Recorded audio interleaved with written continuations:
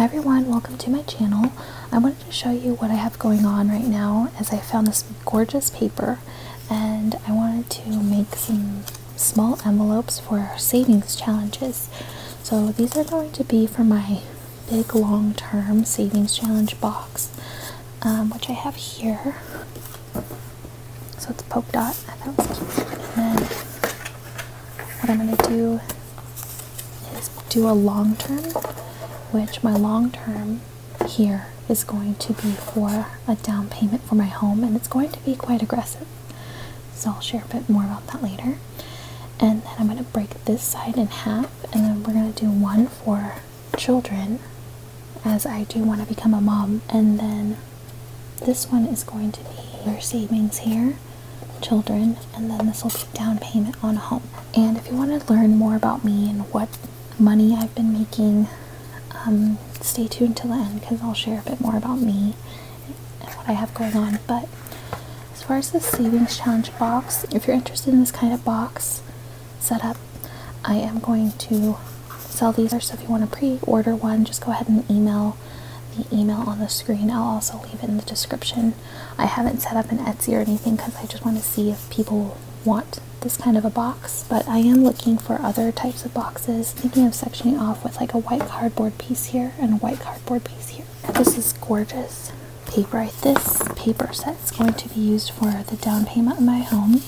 Right now this actually nicely had a few sheets cut up into squares, so I'm going to use this because some of the other sheets here are not in squares, and some of them have this like gorgeous gold kind of, not foil, but you get the gist. It's gorgeous. So since the home one is huge, I'm going to be trying to save $200,000, so that one's a doozy. That one's going to take a few years. So anyway, thought this would be a nice set for the home ones, and I'm getting a laminator tomorrow as well as laminating sheets. And how this is going to work is I'm going to laminate it and cut it so it has a little bit of an opening, and then it's going to just slide in the envelope. I might laminate the insides, maybe, but we'll see. I think we'll just do that. It's going to sit in the box like so. This is a little bit deeper. Like I said, I'm searching for other boxes, but I like these because it has a little decoration. Let me see what I have a Chanel box here. I just wanted to see. It might be a kind of a fun addition. So it kind of sticks out. That's not going to work. Yeah, I think that's too. Yep, I'll squish it. So that's not going to work. Well, you can see this Excel sheet full of numbers, and I was trying to figure out what quantities I would need to put in. You know, I wanted like a little sticker on here or something, showing what amount needs to actually, you know what, $8,000 is not gonna go in here. Actually, they make $1,000 bills now, so maybe it could work. These are very aggressive. We'll see. I do need to pick up some more client work. We'll see how that goes. But anyway, so I was trying to figure out what amounts need to go on these, so that's why I have this Excel. So I think this column G will go on these, since I do want $200K for a down payment. So for future kiddos, I think column D will work. And then what do I have? Oh, and savings. I think column E would be cool for savings, although my and this is separate from my other savings.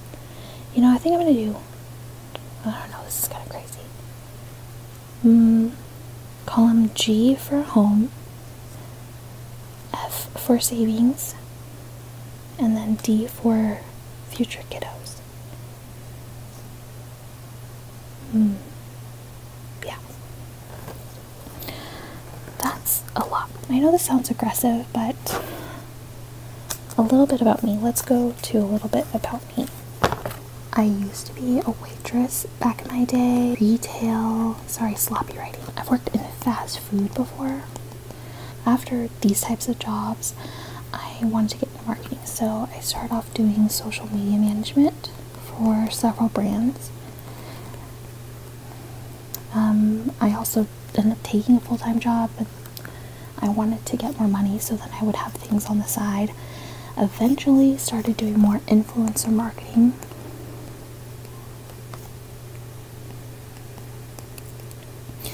This shifted into sales, so I was actually getting commission off of the sales I would make. So sometimes it'd be lower salary, but like higher commission, for instance. So that's where I really ended up in the last 3 years in D2C sales, which would be sales to an e-commerce store. Sorry. Sales to e-commerce. What I ended up in the last few years making was roughly $15K to $20K per month.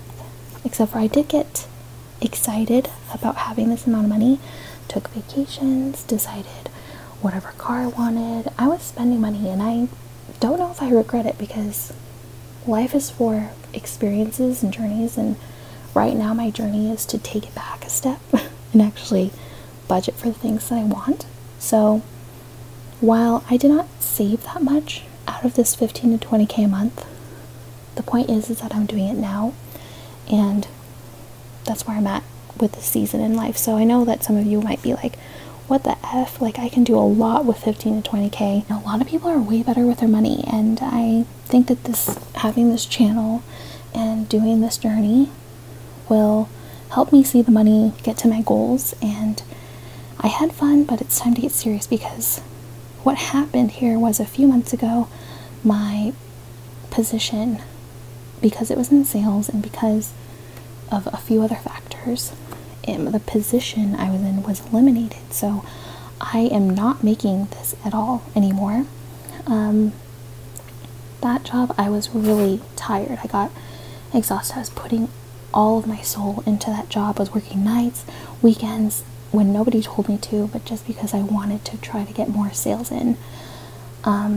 It was definitely, it's been a journey the last 2 months for me to try to get it out of that zone, because I was so dedicated to that job. After that job, I was pretty lucky. I had like 4 to 5 clients lined up. But I realized that I was so burnt out from this job, and that I just couldn't do it with these new clients. So I had to tell some of them that I needed a mental health break, and that my little boutique agency needed that health break, and some of them needed to go find other solutions to fill their programming for their marketing. So a lot of these are not continuing, and that's totally understandable, but I had to do what I needed to do for my mental health. I tried to push through, but I was just so worn out from this situation over here. So right now I am not making this. I do intend on trying to get back up here.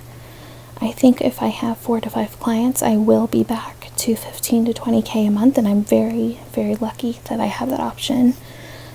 It is a little bit of a grind. You have to try to get clients.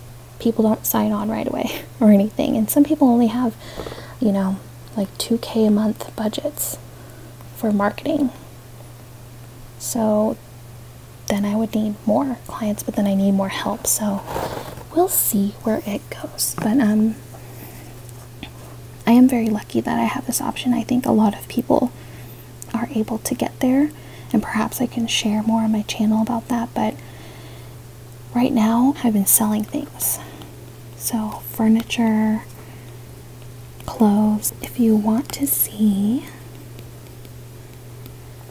what clothes I'm buying, I wash them on cold, on gentle, and then I steam the clothes that need to be steamed. So those are on Mercari and Poshmark. I'm actually having a lot of fun with it, to be honest. It's so nice to take a step back from the computer. I was on my computer literally 14 to 16 hours a day. So I'm not even joking. I had no life. I had no life when I was getting this much a month. So sometimes there's a price to pay.